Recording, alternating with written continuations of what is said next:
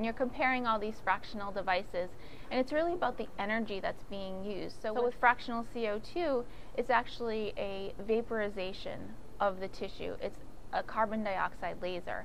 What's unique is being able to vary your depth and size of impact. When you're targeting more of that crepey-like skin, you'd want to use a more superficial form of injury to the skin.